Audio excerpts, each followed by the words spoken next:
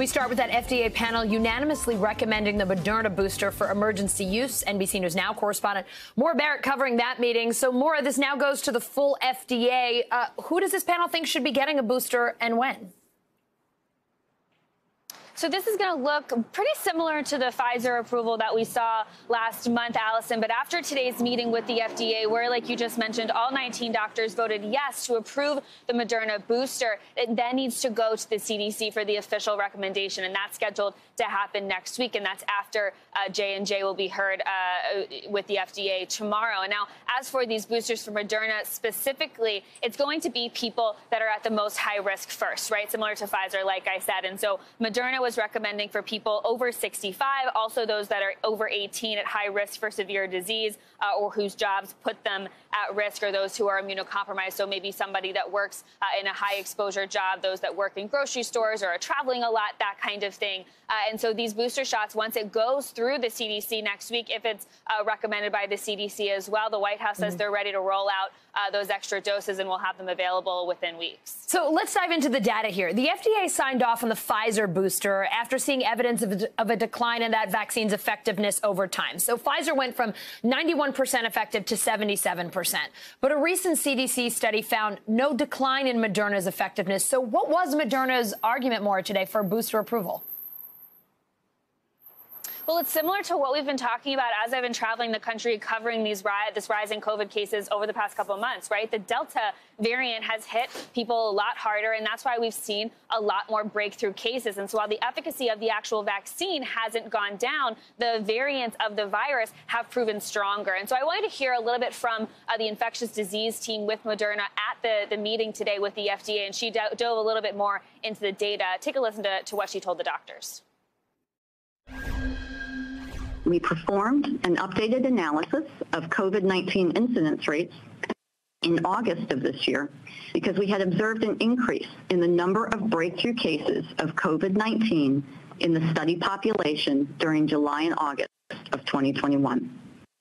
Prior to July, the maximum number of cases reported in mRNA 1273 recipients in a single month was 23. This increased to 81 cases in July, 169 cases in August, with 97% of these cases due to the Delta variant.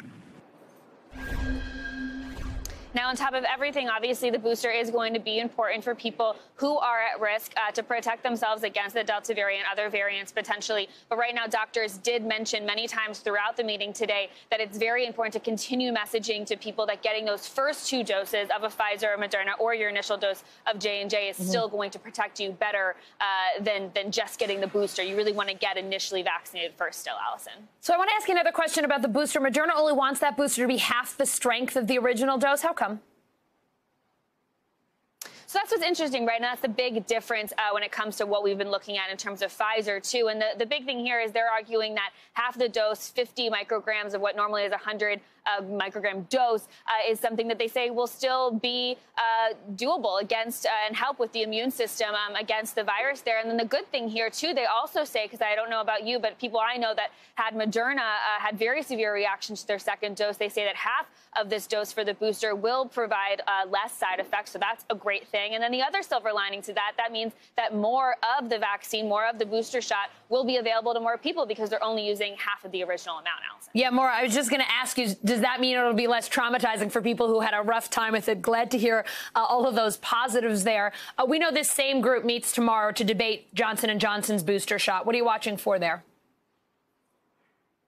So the thing with Johnson & Johnson is that it's always been a little lower of efficacy than the other vaccines, right? And so right now the FDA is going to be asking a lot of questions around whether J&J needs to have a booster shot 2 months after your initial shot, or if a 6-month cycle will work. And so that's something that the doctors are going to be discussing and analyzing the data around tomorrow. They're going to be voting on the booster shot when it comes to J&J, but then they're also going to be discussing this potential of mixing and matching. There was an NIH study that came out earlier this week that said if you got the Johnson & Johnson dose, it might actually be better if you get a Pfizer or a Moderna, something that was an mRNA vaccine, because then it could help boost the protection against the virus even more. So that's not something that they're going to vote on tomorrow afternoon, but between the vote on the J&J booster overall and this overall discussion about that potential is what the FDA is going to be looking at tomorrow. All right. A whole lot going on in terms of boosters this week. Maura, thank you so much for your reporting.